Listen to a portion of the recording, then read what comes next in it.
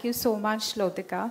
And a big thank you to Team IDEC, Dr. Sanjay sir, Dr. Neeta, Dr. Archana, Dr. Anjali, Dr. Nitin, Shilpa Joshi, all of you, fantastic job, new venue and logistically challenging. So great job. Very humbled to be here. I think I'm already quivering with having such stalwarts in the audience, but let's go for it. So the CV risk assessment and the best engine for Indians. Well, we all know that cardiovascular disease is burgeoning, and especially in South Asia, including India, with the age of onset of first myocardial infarction being 10 years earlier than in other countries. Two big trials, the InterHeart and InterStroke, have found 9 key risk factors responsible for more than 86% of the cardiovascular disease, being smoking, hyperlipidemia, hypertension, diabetes, obesity, diet, physical inactivity, alcohol consumption, and psychosocial factors. So we know cardiovascular diseases are the leading cause of death in India, causing over 28% of total deaths, and more than 50% of cardiovascular death or disease mortality occurring in individuals less than 50 years of age, making all this very relevant. But certain risk nuance, especially in Indians, this was global, but especially in Indians, let's say that prevalence of diabetes, as we know, is consistently higher in South Asians than in any other population, and those with diabetes have definitely higher risk of cardiovascular disease. Diabetes also reduces the life expectancy by 10 years, and the main cause of death is attributable to cardiovascular disease. Genetic makeup and early onset of the conventional risk factors in Indians contributes to this excessive cardiovascular disease risk. Tobacco use may be variable across the population. Dyslipidemia profile of South Asians is also very typical, with small, dense LDL particles, high triglyceride levels, and low HDL levels because of less physical activity. Besides, dyslipidemia features like lipoprotein A and inflammatory markers like the CRP, homocysteine, and plasminogen activator inhibitor 1 levels are also found to be higher in South Asians as compared to the Caucasian population. We also observe that cardiovascular disease increases with rising fasting plasma glucose levels, again something that's typical of the Asian population.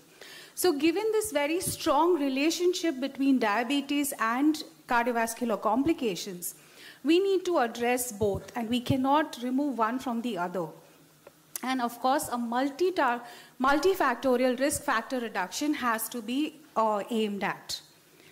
So determining the risk of an event not only helps physicians but also patients from consideration of targeted interventions for prevention of future events, especially when you integrate everything with the patient's clinical scenario, social background, and other information that we have. And that becomes a framework for healthcare providers to recommend therapy and help patients also plan for the future. I think this is very important. It looks very complicated. All I'm trying to say is we need risk engines that are easy for even patients to interpret and use, because this is going to impact their lifestyle and everything. I mean, lifestyle factors are extremely important in conferring that cardiovascular disease risk and also diabetes.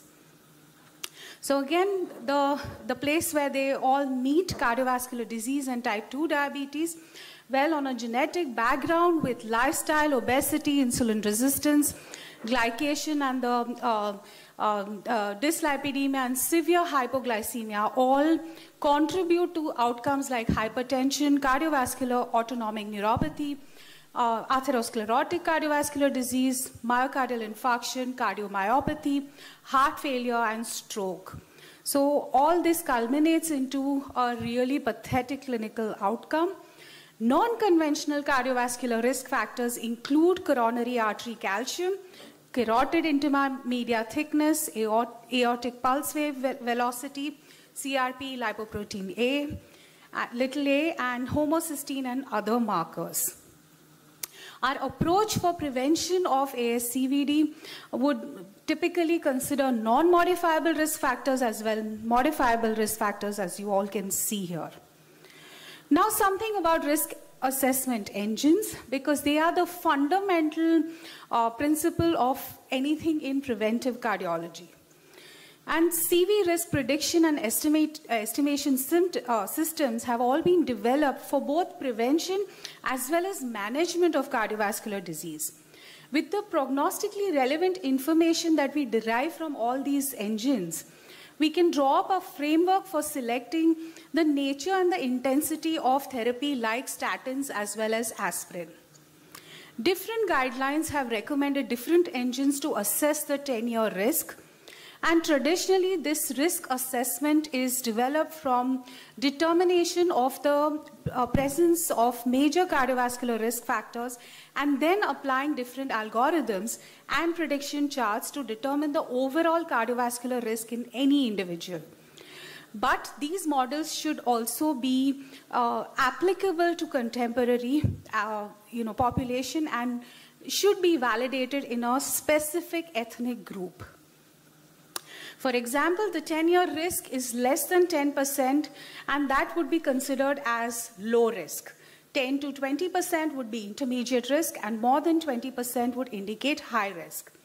Different guidelines have used different thresholds for defining this high risk. Most have indicated that anything beyond 15 to 20% risk of occurrence of vascular events over 10 years would be definitely indicative of a high-risk population. I'm emphasizing on this because I'm going to tell you how it differs in the Indian subpopulation. Now, this risk assessment in Indians, we cannot just extrapolate all the risk engines that have been developed for the Western population, right? Because actually speaking, they underestimate the risk in South Asians. We do not have prospective studies in the Indian population in terms of the risk assessment engines, and very little is known as to the demonstration of how well they perform in the Indian population. Even though we know that the Indians will develop cardiovascular disease much more than the Western population. In fact, cardiovascular disease risk factors, even though as traditional as they may be, they differ in their manifestation in the Indians. For example, Kanjilal et al. Reported in 2008 or so on 3 different scoring systems, and in a minute I will introduce those to you. Risk FRS or score and an earlier version of JBS risk score were all compared and reported that among family members of those with cardiovascular disease, there was less than 5% risk or high-risk population. Now, this population, in fact, had not only family history of cardiovascular disease, but also elevated lipids, pro-inflammatory, pro-thrombotic, and other markers of cardiovascular disease. So clearly, this was very obvious that something is wrong with these risk engines. It's not clearly giving us what we need. And just hold that thought, because the NICE guidelines have said that something called as a QRISK 2 or QRISK 3 can be considered as the most important for our population. Just a quick look at the cardiovascular risk factors across India and the United States over 25 years. You can see that all these risk factors, the prevalence or the presence has differed considerably over 25 years, and there is a difference between what is more important or relevant in the United States as compared to what is relevant for our Indian population. So what exists are a whole lot of risk engines out there. For example, the Framingham risk score, which was developed many years ago, and now there exist several modifications to the FRS calculator also, is universally known as the best one. The QRISK-2 model also exists with further modifications. Then you have the ACC-AHA pooled cohort equations. You also have the ASCVD risk calculator. You have something called as the Third Joint British Societies, which is a JBS3 risk score. you have ProCam, you have SCORE, you have the WHO International Society of Hypertension Cardiovascular Risk Prediction charts, and so on and so forth. Let's remember once again that calculators are used in clinical practice to identify, intervene in the high-risk population, as well as to communicate this effectively to all our patients so that the modifiable risk factors can be taken care of. In terms of, this is a quick comparison of 4 very, very important cardiovascular risk assessment models: the FRS, ACC-AHA risk score, the WHO risk prediction charts, and the JBS risk score. And you can see several factors are taken into consideration, and then everywhere there's a cross, those factors are not even considered by those engines. For example, the FRS does not account for family history of premature cardiovascular disease. I don't even have to convince you how important it is, right? And then JBS risk score on the right, well, says yes to a whole lot of things, including the BMI consideration, which all others are not considering. So that is again very relevant for the Indian population. Overall, if they really look at the ethnicity or the race, then we have, Framingham is completely out, but we have the pooled cohorts, which is the ACC and the AHA risk score, the SCORE risk score, and the Q risk score, which is important because it does account for ethnicity as well. Now, age also drives most of the cardiovascular risk. For example, the ASCVD risk calculator, and an example given here is a 50-year-old white male with controlled blood pressure, well, marginally elevated lipids, no diabetes, non-smoker, and not on any other chronic medication, not even a statin or an aspirin. His age, as per the ASCVD calculator, is 2.6%. And the same scenario with a 70-year-old becomes 15.3%. So this is just to highlight the fact that age is such a strong determinant of the cardiovascular risk factor as per ASCVD. I'm not saying it's right or wrong, I'm just trying to say that there is a difference and age is driving most of this risk. Now, in terms of the age considerations for global cardiovascular disease risk assessment, well, we know that for those less than 50 years, probably atherosclerotic cardiovascular disease is more relevant than heart failure, and the time frame for risk assessment would be a decade or so. Similarly, for those above 75 years, heart failure would be more prominent, and the risk assessment time frame would be 3 to 5 years. The predictive value of traditional risk factors is very high for those less than 50 years of age, and also with elevated biomarkers of subclinical cardiac injury, it's infrequent and variable.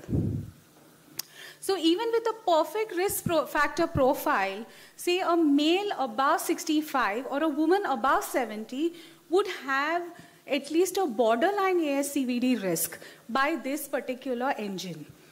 Thus, we need to incorporate risk-enhancing factors because we need to fine-tune this risk assessment.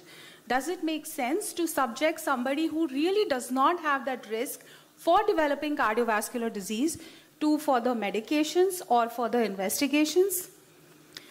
Well, it doesn't. So this is the ASCVD risk gradation, and the risk enhancers, like I said, between 5 and 7 less than 7.5 would be borderline risk. And in the presence of risk enhancers, they recommend that we could start or initiate the statin therapy. Now, and of course, the entire gradation is very clearly given here where, you know, when do you start statin therapy in intermediate risk or high risk. And if the risk decision is uncertain, then we also need to consider additional investigations like the calcium, coronary artery calcium score and the gradations with that as well. The risk-enhancing factors include, first of all, the family history of premature ASCVD, primary hypercholesterolemia, metabolic syndrome, again very relevant for the Indian context, chronic kidney disease, chronic inflammatory conditions, history of premature menopause, and associated conditions during pregnancy, high-risk race and ethnicities as well, and lipid biomarkers described here. Now, as far as statin eligibility goes, these risk engines also define when will we use statins for a particular population or a high-risk population to prevent future CVD in them.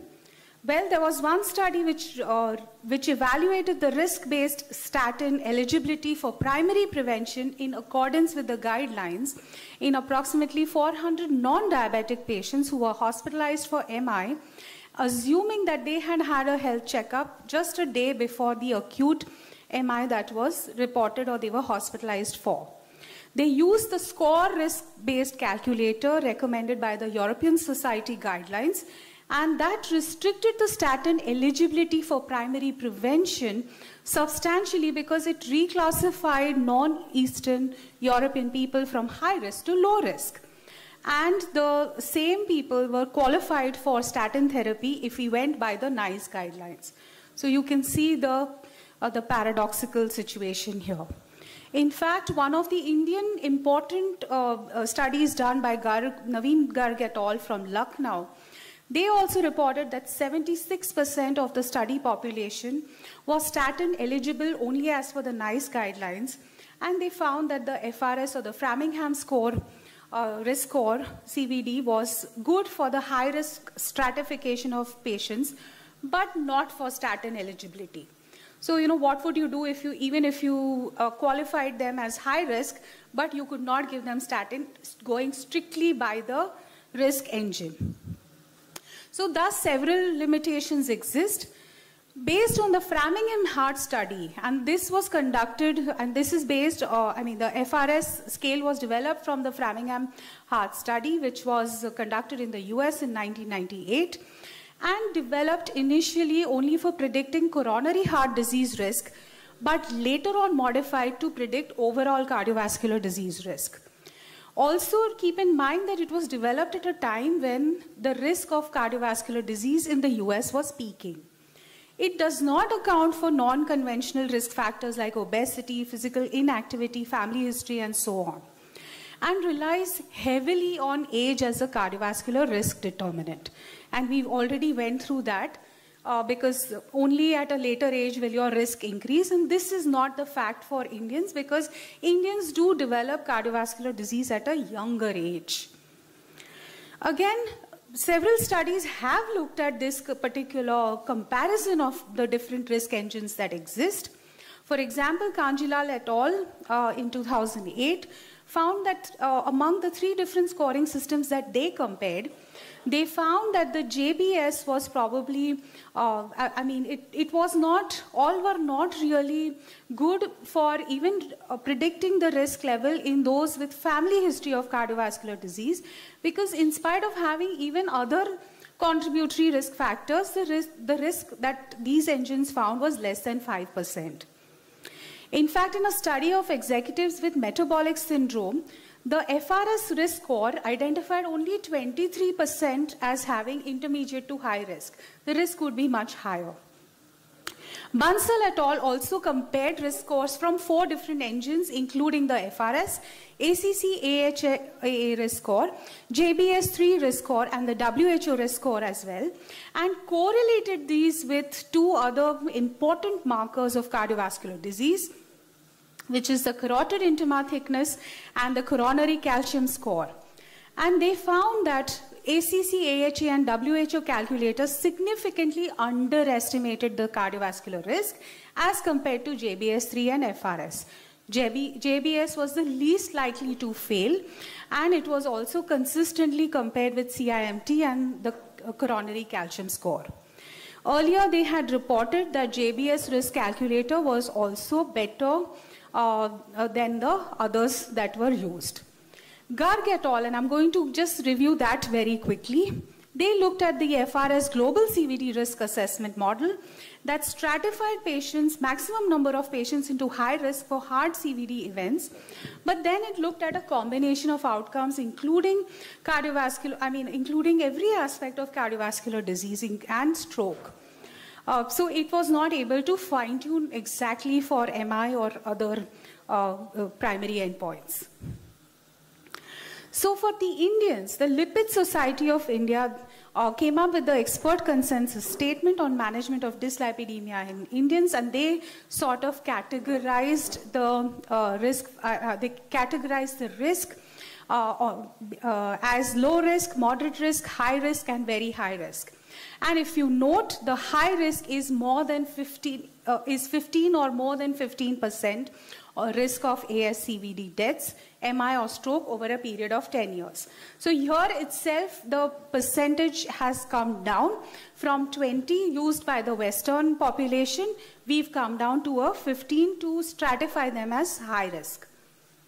Similarly, the treatment goals and drug therapy considerations are also given very, very clearly by this expert statement. And we have a comparison of studies evaluating predictive accuracy of different risk scores in the Indian population. We don't have too many, but till the 2017, there were at least 4 major studies which were reported, and one conflicting with the other. But overall, we found that JBS3 was relevant, and then the last study, Garg et al. Found that that QRS3 was a more relevant engine for the Indian population. I'll take 2-3 minutes more. So this was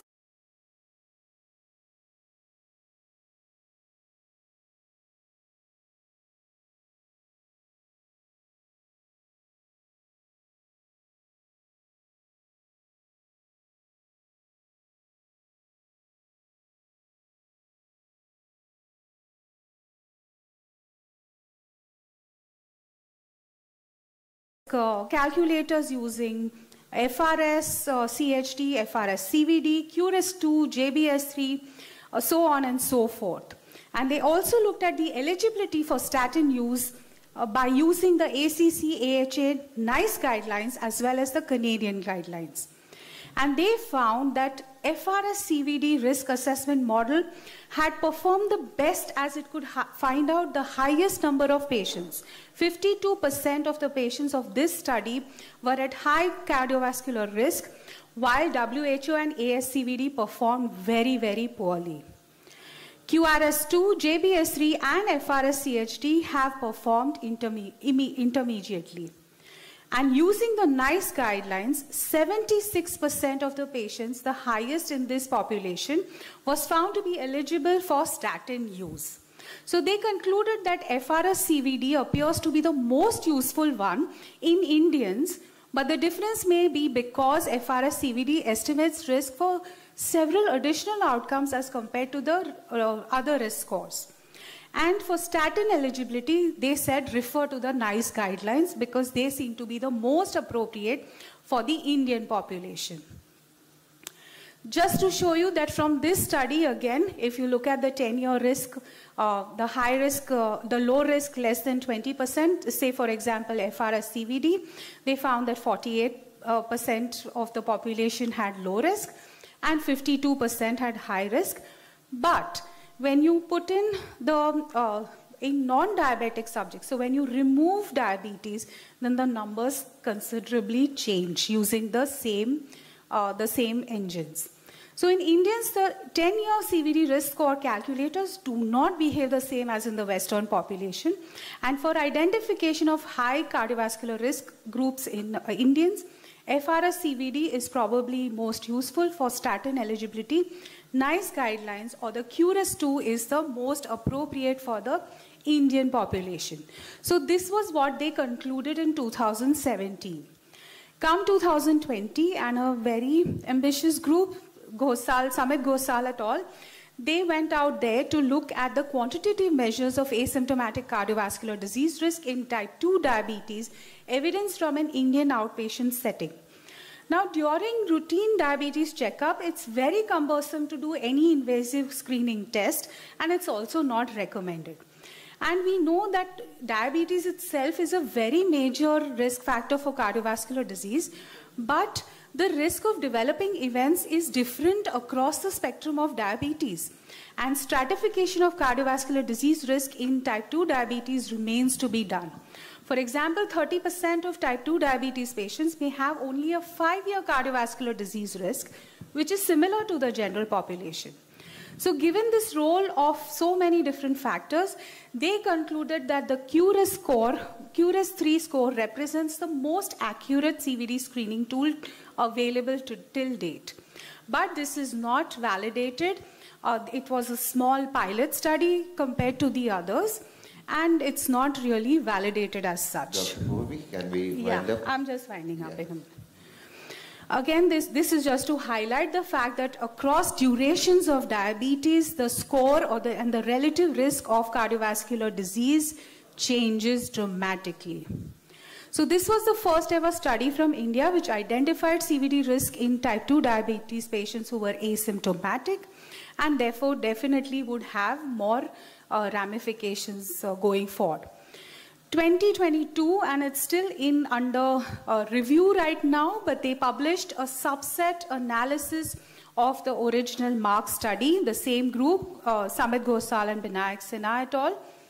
And they further analyzed this, and they said that the 23 risk markers that QRIS-3 has, 23 actually, and these can be further brought down to just 10 elements which are highly relevant for the Indian population.